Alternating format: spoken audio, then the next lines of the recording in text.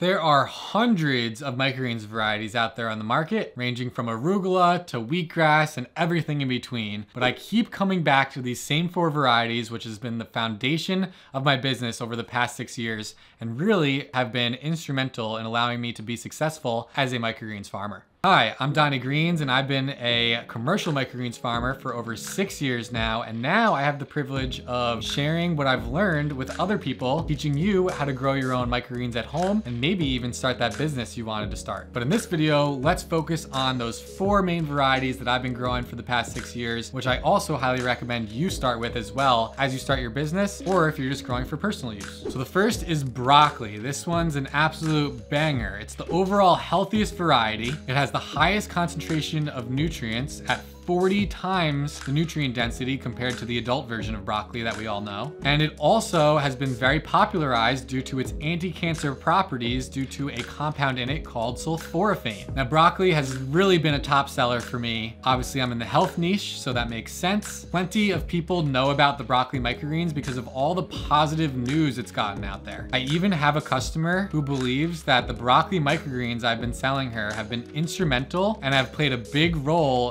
in the remission of her cancer. So if you want to have a serious impact on your local community and their health, definitely be growing broccoli microgreens, because not only are they delicious, they're probably my favorite variety to eat. They're also super healthy, and you can feel the impact that they have on your health. Not to mention, people already know about them, so grow them. All right, next is peas. Peas are awesome. They're probably my favorite to grow, and they're so versatile. They're really light, they're crunchy, they have high yields. Chefs, health consumers, and kids all love them, and you can even juice them. These are super easy to grow. It's a super easy to grow crop. They rarely give me any problems. And I also find them to be very resilient in fluctuations, whether it be a fluctuation in climate, fluctuation in growing methods, or watering. They seem to be very resilient, and this makes them a very good beginner crop. But they're not just for beginners. These are for any microgreens farmer out there is probably growing pea shoots. They're an all-around awesome crop. They're loved by many, and the high yields make for more production in smaller spaces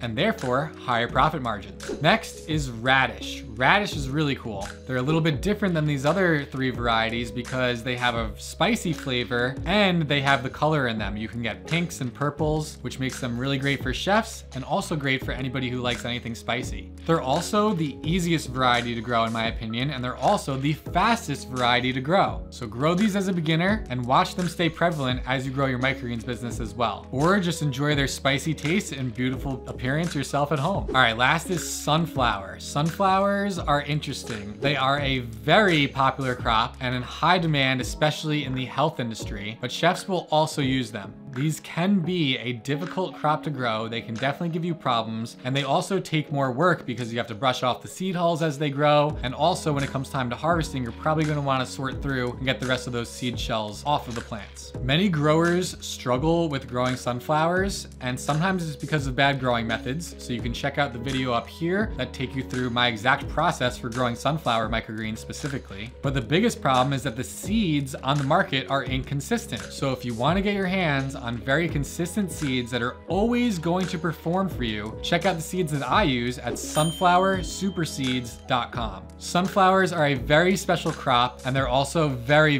loved. If you can get your growing process down and really nail down growing these crops, they're gonna reward you for years to come, because not everybody can grow high quality sunflowers, and they also have pretty high yields, which also result in high profit margins. So if you're up to it, get growing those sunflower microgreens, and be sure to get your seeds from sunflowersuperseeds.com. So there you have it. These are the 4 best microgreens you can start growing, whether you're growing for yourself at home or even growing commercially. And if you're looking for more information on growing microgreens and maybe even running a microgreens business, subscribe to the channel and I'll be sure to provide you with amazing videos every week about microgreens and microgreens business. Thanks again, and I'll see you next time.